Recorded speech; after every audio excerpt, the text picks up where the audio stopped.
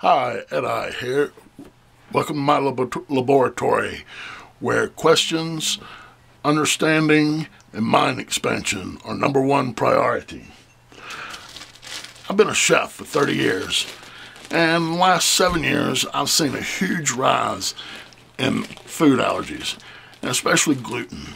And I saw a friend of mine, she cut out gluten. She wasn't allergic or anything like that. She just cut it out and lost a bunch of weight. She looks really good now. So, in my quest to lose weight and to live to be 121, I thought I might do the same thing, start cutting out gluten. It's kind of like meat. I can cut back, but I don't know if I can ever actually cut it out all the way. Although I'm doing pretty good with some other things. But in my effort to cut back on gluten, I found this product here, the Oro wheat thins. They're little thins, whole wheats. They're got the Weight Watchers seal of approval there. They're 100% whole wheat. They have all this. They're only 0 fat, 100 calories, 2 grams of sugar, which that's great. All that's great, So I thought I'd start eating these, and that way I could be a little bit healthier. So I ate them for a few months, and then I went off for a month. And a strange occurrence happened when I come back for a month, and these were on top of my refrigerator. So I bought a pack. I bought another pack. I bought this pack here. I bought this right after Thanksgiving, 2014. I bought these in June 2014.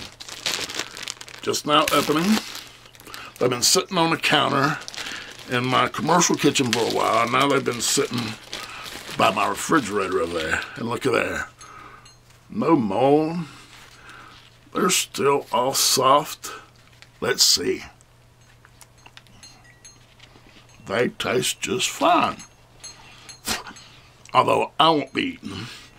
So, can something that sit on your table, counter, whatever, be good after months and months? I make my own bread.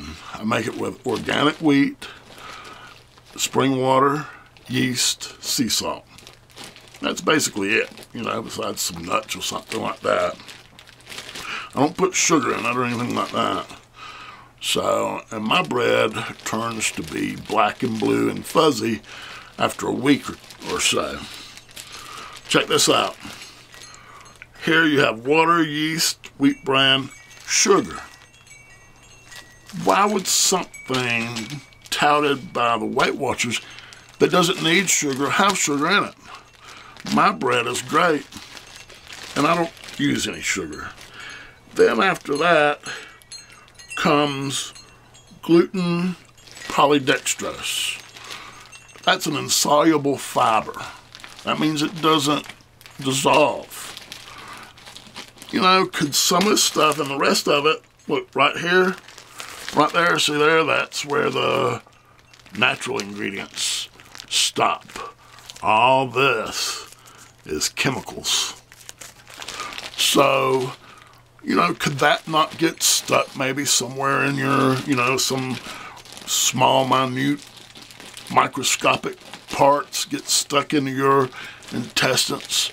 Couldn't that, and then your body, in an effort to fight it, send, antibodies or whatever to try to figure out what it is, but it just stays there and festers? And then couldn't that where a lot of sickness come from? A lot of obesity, a lot of, diabetes, cancers. You need to look at what they're selling you. Read the labels. Eat local, organic.